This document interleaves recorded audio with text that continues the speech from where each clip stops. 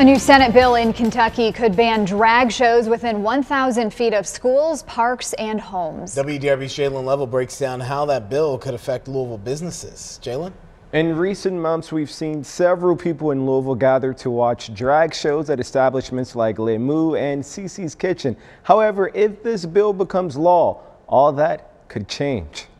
Senate Bill 115 seeks to regulate adult-oriented businesses and prevent them from being located within 1,000 feet of parks, libraries, schools, churches, and other places that cater to minors. Those businesses include establishments like Le Mou. Across the street from Cherokee Park, it hosts a popular drag brunch in theaters that predominantly show persons nude or in a performance with sexual conduct. The bill is written such that it could prohibit a bar karaoke night where a woman takes fashion cues from her favorite male artist and then decides to sing a song. The bill was introduced last Friday by Republican lawmakers and is currently in committee.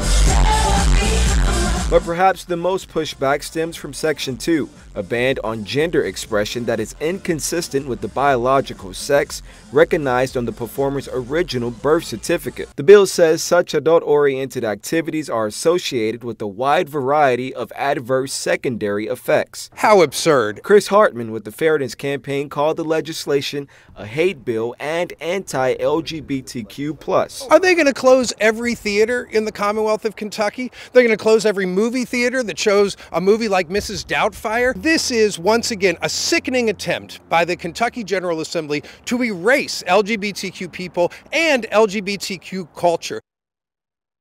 Now, we reached out to legislators who sponsored this bill for comment and still have not heard back. Reporting with photojournalist Emily Evans, Jalen Level, WDRB News. Jalen.